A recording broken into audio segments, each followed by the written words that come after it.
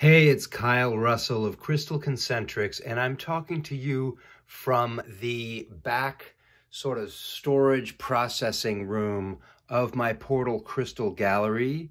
And I'm making this video as a personal invitation for you to join me in the Crystals360 online program. It's a year-long adventure.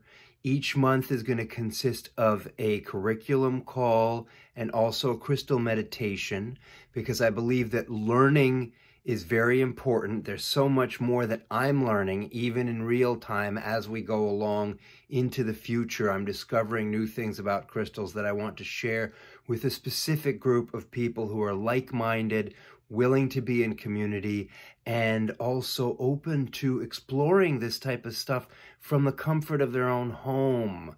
I think with all the craziness going on out there in terms of fears of viruses, etc., it's really important for us to hunker down and to sort of focus, stick to our knitting, stay healthy. I've just gotten over a bad flu, and believe me, it was scary because all of this is very triggering.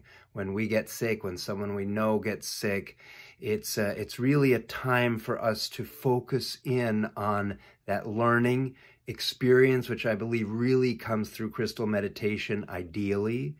And then the third piece is interaction, the ways that we can communicate, ask questions, and help each other grow are super, super important. So I hope you'll click through to the Crystals360 invitation landing page. Feel free to email me, Kyle@crystalconcentrics.com. I'd love to answer any of your questions. I have a podcast dedicated, and that's going to turn into a blog. There's so much information that's coming out. If you're curious, please be in touch. Please join us. We are approaching the deadline because we're going to be starting in April 2020. And we want to make sure that everyone's on board as early as we can include you. So thanks a lot for watching. This has been Kyle Russell talking to you about the Crystals360 online program. I'm looking forward to sharing so much more about it and about crystals and about our collective learning process. Thanks for watching.